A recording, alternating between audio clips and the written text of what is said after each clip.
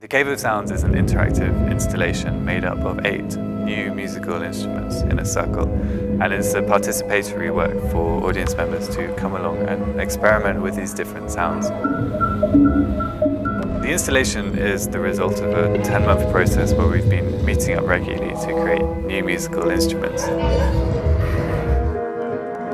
The piece is inspired by the idea of prehistoric people coming together and using music as a way to relate to each other and form a common sense of identity. So we're really trying to encourage people to look up into this circle and be a part of this unified collection. The installation is made up of 8 different instruments. One uses an accelerometer and a gyroscope inside a sphere, which makes sound, and for that reason I also call it a sonic sphere. One of them is based on the theremin, and you trigger it by moving your hand near an aerial.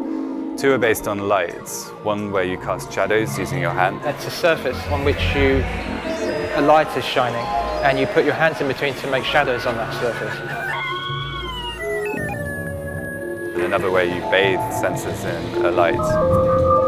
And one uses the conductivity of human skin, where you wear a mask and you tap onto sensors to trigger different notes. 3 of them are based on the movement of the body. The instrument I created takes people's body movements and then creates sounds based upon that. My instrument uses sounds that were recorded in the internet. These sounds are triggered when people interact and move in front of the installation. The instruments are all networked together, and we're sending OSC messages to some central system, which allows the instruments to identify places to converge and identify when people are communicating with each other. One of the interesting things about being here is how much the space itself affects the way people interact with each other. I liked the primitive composition of it. It's beautiful.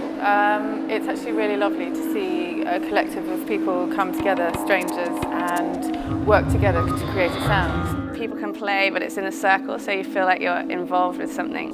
So it's kind of like a community feeling.